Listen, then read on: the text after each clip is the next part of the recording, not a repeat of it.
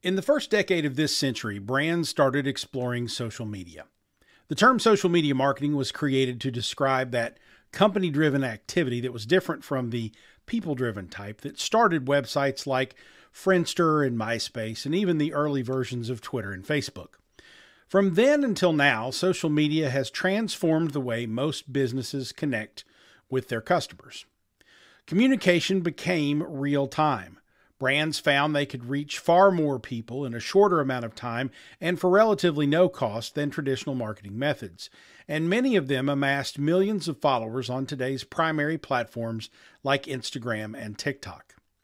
Still, the rub on social media marketing was, and to some degree still is, that likes don't hit your quarterly numbers. Where is the conversion point from collecting fans and followers to converting them to customers? The same critique is often tossed around about influencer marketing today, too. It's really just an extension of the bigger social media argument, though. When we're talking about influencers, we're typically referring to those with big social media followings. Of course, you probably know by now that Scipio.ai has a different approach to influence through a brand's community. But we're still talking about social media content, content creators, and fans and followers. Some still question the convertibility of all of that to customers, sales, and revenue. This is the main problem that community commerce marketing solves. It can be said that the primary function of CCM is to turn social media followers into customers, then brand advocates and ambassadors. You can build and leverage a strong community around your brand, then utilize community commerce marketing techniques to turn that sense of belonging into a task. Your community members then help promote and grow the brand because they have an emotional connection to it. But how exactly can brands do this? How can they move individuals from the label of follower to that of customer? There are both direct and indirect ways to do this, all of which should be present in your community commerce marketing strategy. Direct ways to convert followers to customers. Let's cut to the heart of the matter. The only real direct way to turn your social media fans and followers into customers is to present them with a direct call to action to buy something. Make them an offer. If you're smart, you'll make them offers when the product is highly relevant, timely, and solves a particular pain point they're looking for. This transactional approach to social media content runs counter to the general best practices of social media marketing. Time has proven true that brands which provide engaging content that is useful to social media audiences tend to perform better at collecting fans and followers, driving online engagement, and keeping brand awareness online in good shape.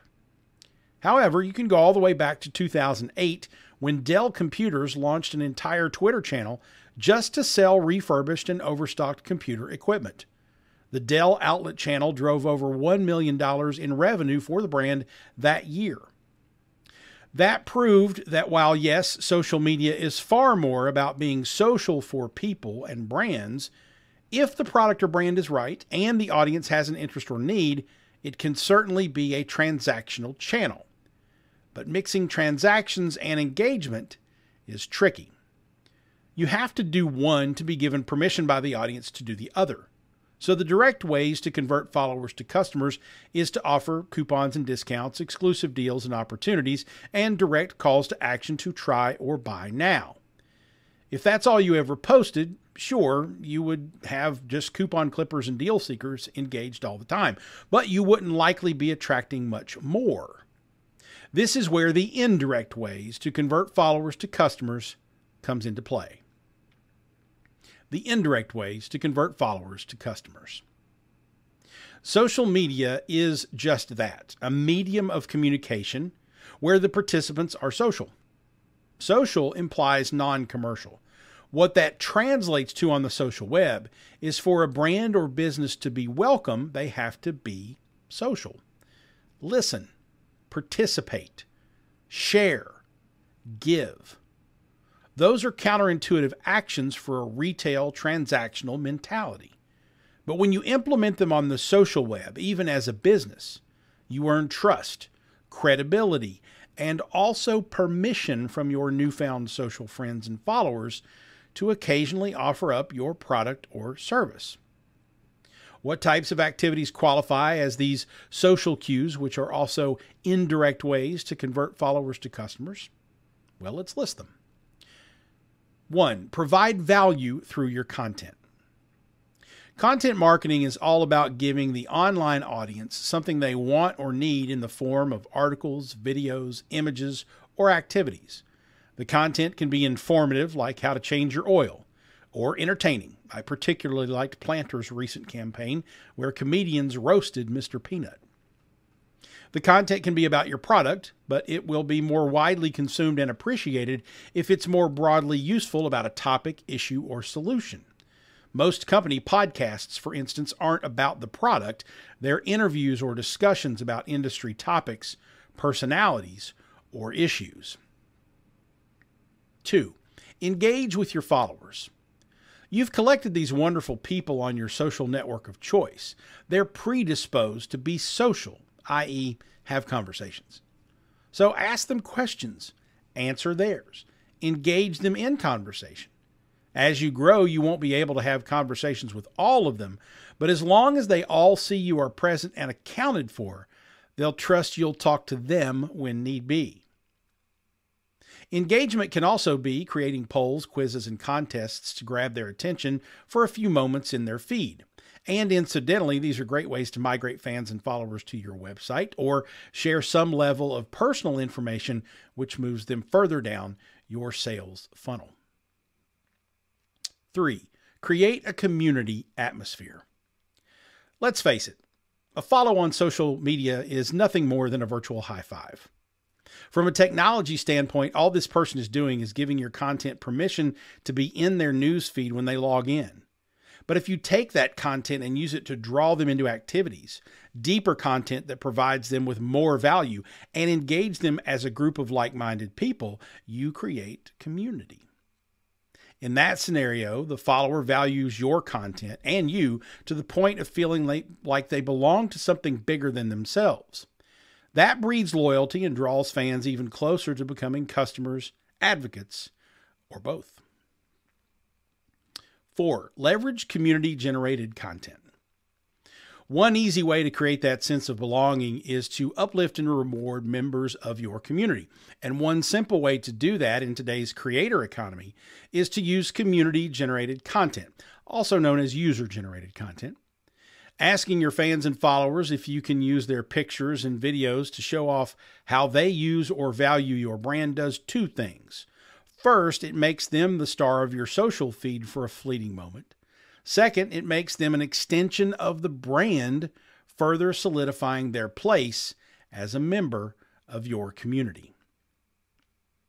And 5th, provide impeccable customer service. What good is all the social media engagement and content if, when a customer does turn to you for a purchase, they're not happy?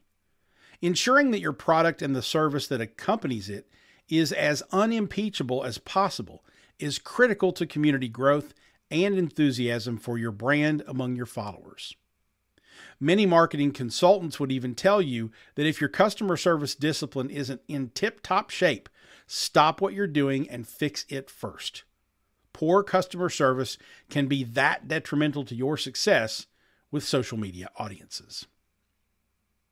Doing each of these indirect steps creates excitement and enthusiasm for your brand. That drives more engagement from your fans and followers, but also more advocacy, recommendations, and referrals from them to their friends, fans, and followers. The increased interest and following leads to more people to see the occasional transactional post that pulls fans and followers over to the customer side of the equation. The formula for social media marketing success has often been explained with the phrase, "you give to get." By giving your time, attention, and resources to produce these indirect ways to convert fans and followers to customers, you wind up with more fans and followers and greater volumes of trust, which drives better outcomes for the direct methods. What ways have you found to connect fans and followers to the path to conversion? We would love to hear more of your thoughts. Hit reply to the article here at Scipio.ai or drop us a comment to tell us on this post on LinkedIn or YouTube. To learn more about how Scipio.ai can help you deploy the community commerce marketing strategies you need to move fans and followers to customers and advocates, jump over to Scipio.ai and schedule some time to chat. Also, don't forget we're offering a free webinar about our community influence marketing platform on Friday called Unlocking the Power of Community Influence Marketing to Grow Your Brand. It is available for you each Friday through March. Head to the link in this post at Scipio.ai or look for the link on our Twitter, Facebook, and LinkedIn channels to register. I'm Jason Falls. We'll talk again soon.